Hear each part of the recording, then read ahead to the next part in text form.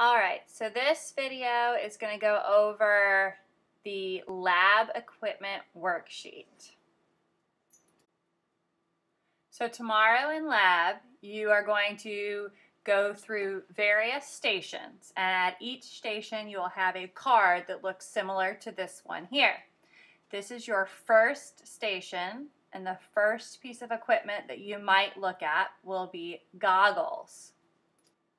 Goggles are used to protect your eyes from splashing chemicals or hot liquids. In the lab tomorrow, you will practice putting the goggles on properly and what that means. The second station that you'll get to are the tongs. Tongs are used to grip hot objects in order to move them to a cooling off area. This is used usually for beakers or test tubes in the lab. However, in your lab tomorrow, you are going to use the tongs to pick up cotton balls or fuzzy objects and move them from one box to another, and you will time yourself and your partner. The third piece of equipment we're going to look at is the electronic balance. The balance measures the mass of an object on the pan, and you're going to use the tare button to zero out the balance before measuring mass each time. You want to zero the balance each time, that way we know we're getting an accurate mass. For the lab tomorrow, you're going to be finding the mass of a toy car, and then your partner will also find the mass to make sure that you're both getting the same measurement and you agree. Next, you'll be looking at the beaker. The beaker provides an approximate measurement of a liquid's volume and not exact measurement.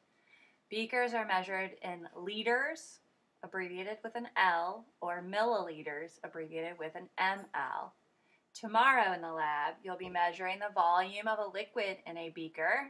Remember, it's not exact, and make sure you pay attention to what units the beaker uses.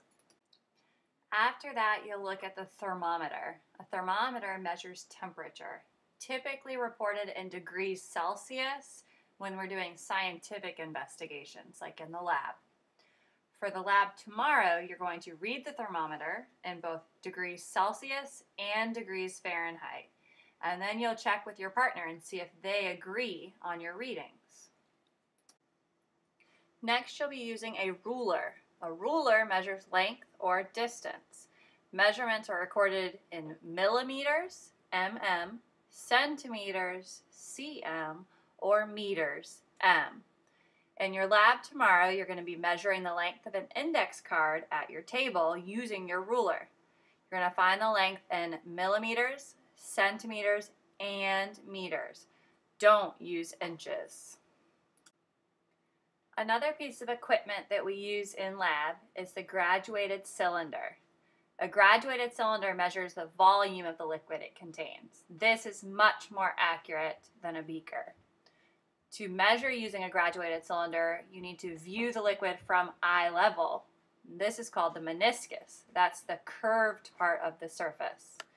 Tomorrow in lab, you'll practice reading the volume using a graduated cylinder. Make sure that you are looking at eye level and reading at the meniscus. The Erlenmeyer Flask is a piece of equipment that's used to hold chemicals. It has a cylindrical neck that allows liquids to be stoppered or swirled. In the lab, you're going to practice swirling the liquid in the Erlenmeyer Flask.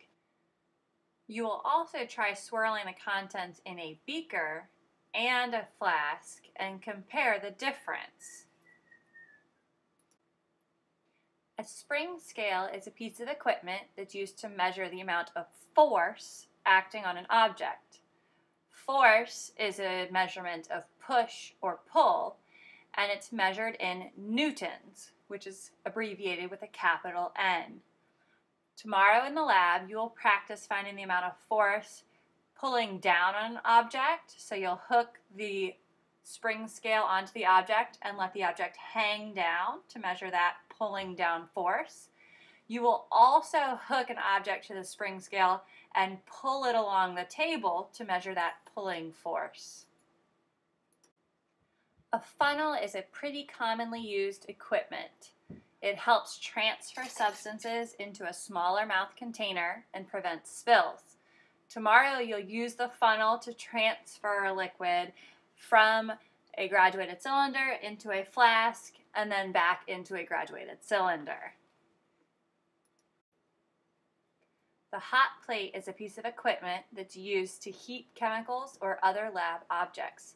It's usually powered with electricity, and the ones we use are going to be plugged into the wall. When you get into the lab tomorrow, you need to examine the hot plate, how it is plugged in, and how it is being used safely at the lab station.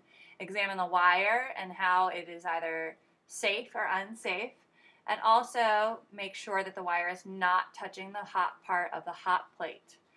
You will also be looking at a beaker of water on the hot plate and recording the temperature of that water. A test tube is a piece of lab equipment that holds chemicals, and it's usually a small glass tube with a stoppered end. These are used for smaller amounts of chemicals. What you're going to be doing in the lab tomorrow is examining the test tube, and then you will use a graduated cylinder to measure out 5 milliliters of water and pour that 5 milliliters into the test tube. A test tube clamp is a piece of equipment that is used with the test tube. It holds the test tube when it contains dangerous chemicals or hot liquids. So it helps you hold the test tube when you don't actually want to touch the glass.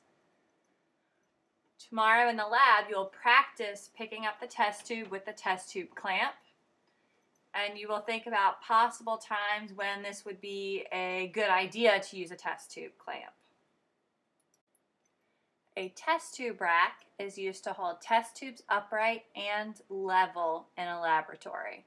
This could be used for lots of different things, but it's mainly used to hold all the test tubes together in a line to compare them, or just to hold them upright so that you don't have to hold on to many test tubes at once.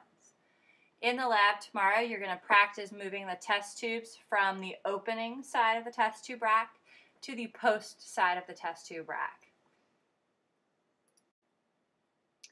A test tube brush is a brush with bristles used to clean glassware. It is thin enough to fit into a test tube, but it can be used for any lab equipment. We use our test tube brushes for beakers and flasks and all sorts of other things. In the lab tomorrow, you will use a test tube brush to practice cleaning a test tube gently, and that way you know how to do it in the future. The last piece of equipment will be the ring stand. A ring stand, along with a ring clamp, is used to hold glassware or other equipment off of the lab bench. This is often used to heat something over a heat source. In the lab tomorrow, you will be putting together the ring stand with a ring clamp, and you'll be resting a weigh boat on top of the ring, and then measuring the height of that weigh boat using your meter stick. Make sure that you come to class prepared tomorrow, wearing long pants and closed-toed shoes so that you can participate in using all of these pieces of equipment.